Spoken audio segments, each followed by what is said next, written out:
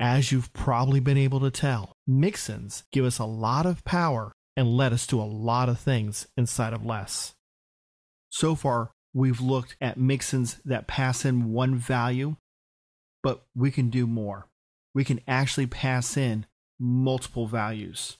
So let's take an example where we want to determine the width of an element. Now, sometimes we'll pass in a width, but sometimes we also have a min and a max, and we want to specify that to keep things consistent between different elements and as we specify it. So what I want to do is up where I have my other mixins I've already created, I'm going to create a new mixin. I'm going to call this width. I'm going to pass in a parameter. I'm going to call this min. And then I'm going to pass in a second parameter. Now to separate it out so Les knows the difference between the first and second parameter, I can either use a comma or a semicolon. Les recommends that you use a semicolon. So I'm going to use a semicolon here. I'm going to call this max, but I want to give it a default value. My default value I've used before, I simply put a colon in the value I want to see, 100%. Now I'm going to put my curly braces just like I would with any other CSS rule, especially like I am with Mixins. Now I'm going to specify my min width, and I'll use the min variable that gets passed in. On the next line, I'm going to specify my CSS rule for my max width. And once again, I'm going to use a variable that may or may not be passed in, because remember, I do have that default value.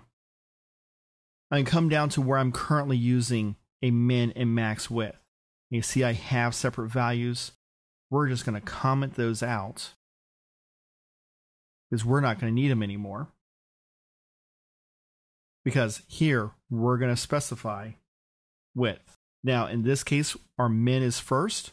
So we're going to specify 350 pixels and a maximum width of 1050 pixels. Save this, go back into our browser, reload. We don't see any difference.